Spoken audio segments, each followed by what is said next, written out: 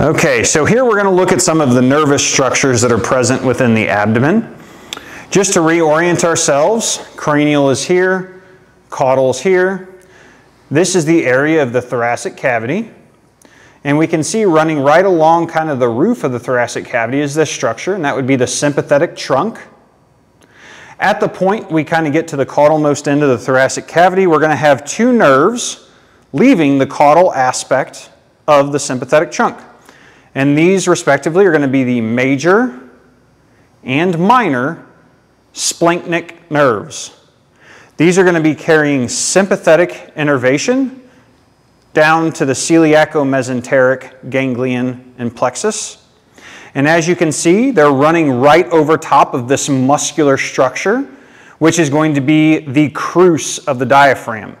The crus of the diaphragm is just the connection where the diaphragm is inserting onto the dorsal aspect of the abdominal wall, near the second to third lumbar vertebrae. If we follow those splanchnic nerves, they will actually lead us, and I'm going to flip some of the viscera here to assess the other side, because we're going to follow them to this area right here. So here, again, to reorient, this is our aorta coming through the aortic hiatus of the diaphragm and entering the abdominal cavity. Here we see the first very large artery coming off of the abdominal aorta, and that's going to be the celiac artery. And then we see the second artery coming off, just caudal to that. That's going to be the cranial mesenteric artery. Now here we can see this large kind of collection of nervous tissue overlying the celiac and cranial mesenteric arteries. That's going to be the Celiacomesenteric Ganglion. It's going to contain post-ganglionic sympathetic cell bodies from the sympathetic nervous system. And from that, we will also have a lot of nerves leaving that as the Celiacomesenteric Plexus. The plexus will be transmitting both parasympathetic as well as sympathetic axons to all of the viscera of the abdominal cavity. It's in this area that we can also see this structure that's sitting just cranial to the cranial pole of the kidney. That is going to be the adrenal gland. And again, kind of going right near the adrenal gland is going to be this artery, which is the cranial abdominal artery, coming up to these hypaxial muscles. Okay, so since we're in this area, we're going to transition into some of the arteries. And we're going to start with the celiac artery. Again, the first large branch coming off of the abdominal aorta. And the celiac artery is going to have three major branches coming from it. The first is going to be this artery we see right here, coming towards the spleen. That's going to be the splenic artery. We then have an artery right here. Sorry, let's clean this out a little bit more. This artery right here that's coming up to the lesser curvature of the stomach on the left side near the cardia. And this artery is the left gastric artery, a direct branch of the celiac artery. The third branch and final branch of the celiac artery is going to be this deeper artery right here, which is going to be the hepatic artery. Now we're going to move quickly to the splenic artery because there's only a few branches coming off of it. Here we see the spleen and the greater curvature of the stomach. This ligament that has been kind of detached from the spleen is a portion of the greater omentum, which is the gastrosplenic ligament.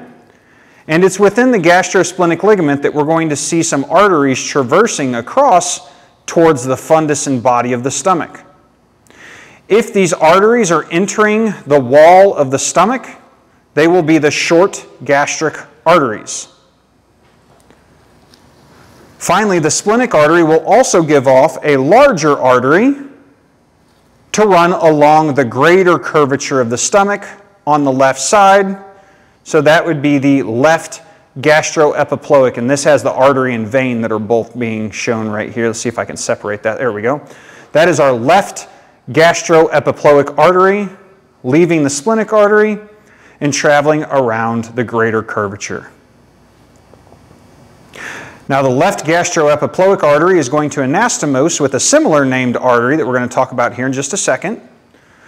But I'm going to reorient this to show the branches of the hepatic artery. So now, what we've done is we've kind of flipped over, and what we're looking at here is the junction of the cranial duodenal flexure and the pylorus. So we're kind of looking right up in between the stomach, duodenum, and the liver. We can see this artery coming up towards the liver being the hepatic artery. The hepatic artery comes up, gives off branches to the liver, hepatic branches, and then is going to come around this way. And first we're going to get a fairly small branch coming off and coming to the right side of the lesser curvature, and that's going to be the right gastric artery. And after that comes off, the hepatic artery will actually turn into the gastroduodenal artery. It's really tough to kind of see these arteries sometimes because of all of the nerves that are traveling with these arteries. Okay? Because essentially the nerves are using these arteries as a highway. So a lot of times you either have to remove or really kind of push these nerves out of the way to see the arteries. But we can see this being the gastroduodenal artery, and it's going to be giving off this large branch coming in between the right lobe of the pancreas and the descending duodenum. That's the cranial pancreaticoduodenal artery. And finally, we'll have this large branch right here, kind of wrapping around and coming up along the greater curvature here. And that's going to be the right gastroepiploic artery. So the right gastroepiploic artery from the gastroduodenal, and the left gastroepiploic artery, which was coming from the splenic, are going to anastomose along the greater curvature. The left and right gastric arteries will anastomose along the lesser curvature. So those are all of the branches of the celiac artery. And next we will move to some of the branches of the cranial mesenteric artery. While we're here, the first branch we want to see is coming off directly from that cranial mesenteric artery and is traveling up to the caudal end of the right lobe of the pancreas and the descending duodenum. This artery on the caudal aspect is going to be the caudal pancreaticoduodenal artery. That caudal pancreaticoduodenal artery will come up, ascend, and actually anastomose with the cranial pancreaticoduodenal artery somewhere along the descending duodenum. Okay, pretty much all of the jejunal arteries, all of those jejunal arteries are all coming from the cranial mesenteric artery as well. Let's see here. Okay, let's flip this back over. And now we're going to end with a few other branches of the cranial mesenteric. So I've just reoriented this to show the cranial mesenteric artery here. And now we have this common trunk we see coming off. The common trunk is going to give rise to a couple arteries. And so how we're looking here, again, we have our transverse colon, descending, ascending. So this is going to be the left colic flexure. This specimen actually looks like it has two middle colic arteries. Both of them are coming over to that left colic flexure. So you could call both of these, or either one of them, a middle colic artery. Next, we have this artery right here that's coming to the right colic flexure. That would be your right colic artery. After your right colic artery comes off of that common trunk, it becomes the ileocolic artery. And in this specimen, there's really not much of an ileocolic artery because pretty quickly it splits into this branch, which is traveling and kind of traversing around the ascending colon. That's going to be the colic branch of the ileocolic artery. You have this artery right here that's coming up and kind of in between the ilium and cecum and coming along the cecum. That's going to be the cecal artery. And the cecal artery is going to give rise to this artery running along the antimesenteric side of the ilium, aka the antimesenteric ileal branch of the cecal artery. The third and final branch of the ileocolic artery is this branch right here, which is coming along the mesenteric surface of the ilium. So that would be the mesenteric ileal branch of the ileocolic artery. So if you know the branching pattern where the middle colic comes to the left colic flexure, the right colic goes to the right colic flexure and the ascending colon, your colic branch of your ileocolic supplies the ascending colon, cecal artery supplies the cecum, and finally your mesenteric ileal branch will supply the mesenteric surface of the ilium. The final artery, that's kind of the most caudal back here, is going to be, let's see if we can get down here to really get a good view. I'm not sure if we can get that in here. We have this artery right here coming off the caudalmost aspect of the abdomen, okay? Abdominal aorta. That's going to be the caudal mesenteric artery.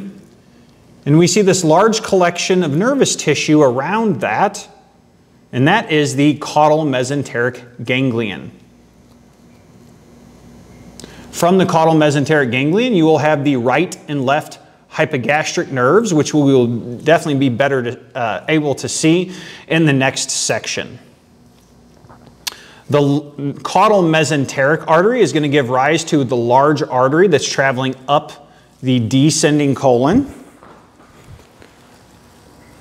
And that's going to be the left colic artery that's traveling up the descending colon. It also gives rise to the cranial rectal artery, which we will see traversing caudally along the cranial aspect of the rectum. A few other branches we need to be aware of since we're here include this guy here, which is a direct branch from your abdominal aorta. Since it's a male, this is going to be your testicular artery. And finally, hasn't been cleaned out yet, but right here on each side of that caudal mesenteric artery, you're going to have two bilateral or a bilateral artery, one on each side. Those are going to be the deep circumflex iliac arteries.